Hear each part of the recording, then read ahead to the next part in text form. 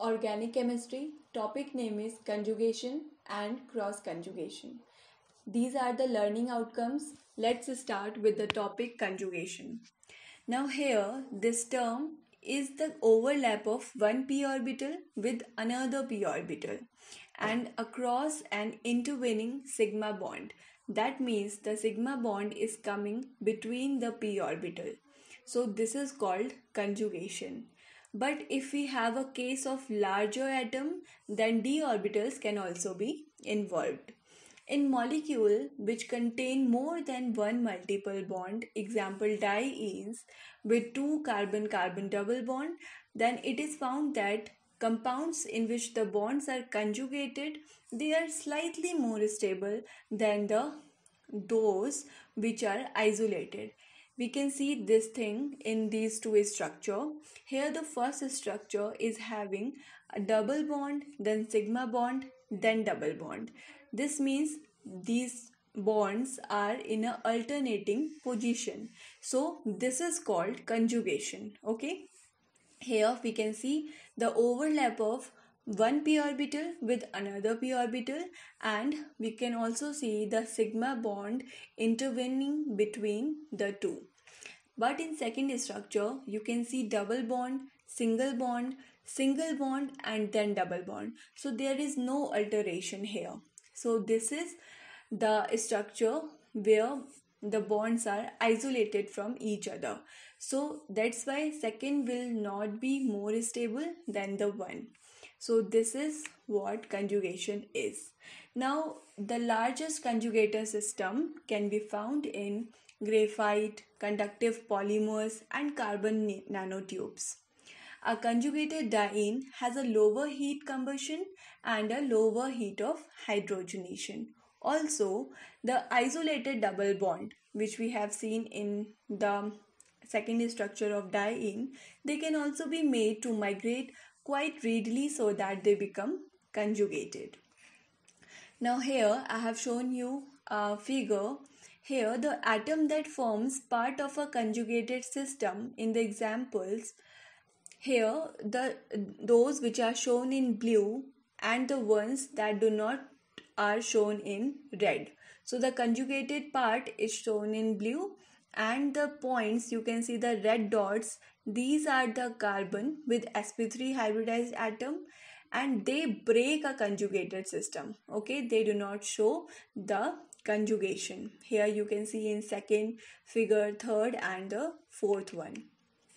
The electrons in a conjugated polyene, they are said to be delocalized because they now held in common by the whole of the conjugated system rather than being confined over two carbon atom in pi bonds. So delocalization is involved in stabilizing the excited states of diene and of polyene. That is, in lowering the energy level of the excited state. Now the effect of this is to reduce the energy gap that is between the ground state and the excited state of conjugated molecule as compared with those containing isolated double bonds, and this energy gap is progressively lessened as the extent of conjugation increases. So this means the amount of energy required to affect the promotion of an electron from its ground state to excited state decreases with increasing conjugation. That is, the wavelength at which the necessary radiation is absorbed increases. Please keep it in mind that for the promotion of an electron from its ground state to excited state, the energy amount decreases with increase in conjugation. Now simply we can also say that the simple dienes absorb the ultraviolet region because we said that the wavelength at which the necessary radiation is absorbed, it increases. Alright, so diene absorb in ultraviolet region, but as the extent of conjugation increases, the absorption moves towards a visible range and the compound appear colored. Now we will see in what number the compound becomes or it appear colored. Now here consider the series of diphenylpolyene. Here if the number of n is equal to 1, then the compound or the molecule is occurring colorless. If n is equal to 2 to 4, then it will appear yellow. N is equal to 5 means orange, and n is equal to 8 means red.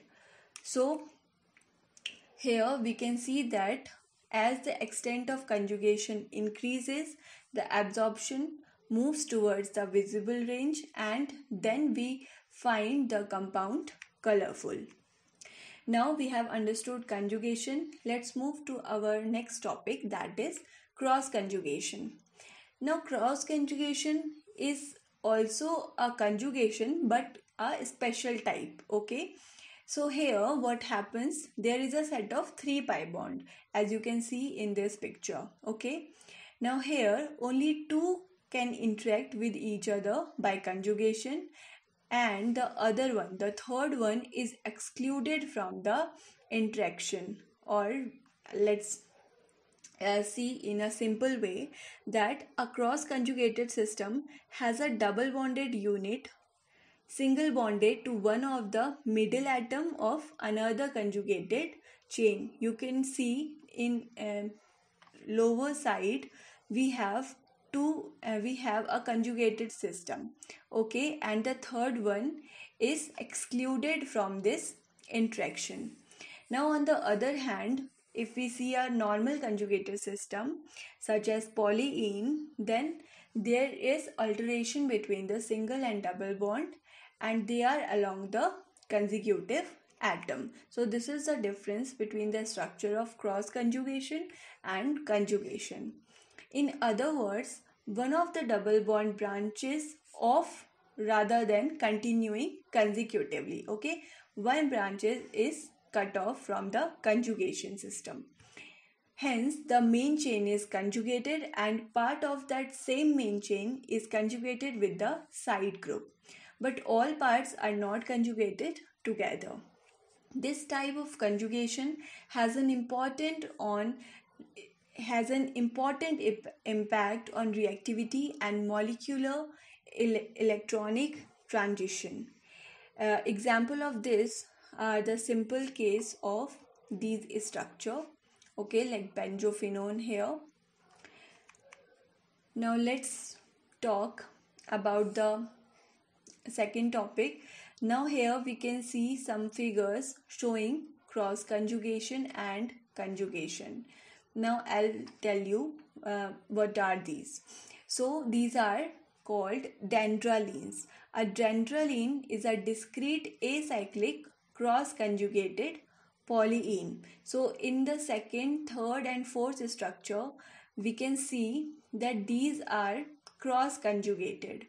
The second one is called 3-dendralene, third one is called 4-dendralene, and the fourth one is called 5-dendralene. But the first one is not cross conjugated and it is butadiene, okay? We also call it 2-dendralene. Okay, so here you can see 2 double bonds also. So 2-dendralene, in second structure 3, and in third structure we call it 4-dendralene, and so on. Now next topic is radialenes. So these are cross conjugated acyclic organic compound.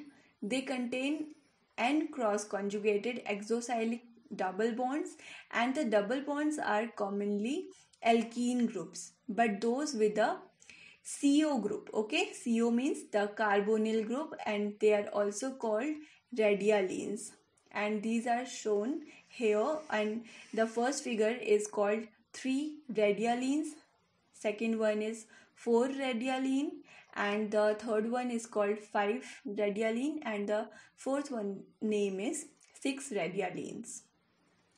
Now let's have a comparison of conjugation, cross conjugation and non-conjugation. So The conjugation comes in three flavors, the simplest of which is the normal straight through linear conjugation seen in many biomolecules such as vitamin A. I have shown you the figure. Now, however, it is possible for the two systems to be in cross conjugation with each other, as in the example below. The two benzene rings are cross conjugated but not conjugated. Here you can see in this figure. So these two benzene rings are cross conjugated. Now third one is conjugation is broken completely by the introduction of some sp3 saturated carbon, and there are a lot of double bonds, but there is no conjugation in the molecule, as we can see in this figure. So clearly we have compared the conjugation, cross conjugation and non-conjugation. Now let's talk about the MCQs of this topic. So the first question is, if n is equal to 1, then in a diphenyl polyene series, what will be the color? So it will be colorless. Second question, you have to choose the correct statement for this line. The amount of energy required to affect the promotion of an electron from ground to excited state. A is saying that decreases with increasing conjugation, and B is saying wavelength at which the necessary radiation is absorbed, that increases. So both the statements A and B are correct. So our answer is C, both. These are the topics which we have covered in this lecture. Thank you so much for watching the video.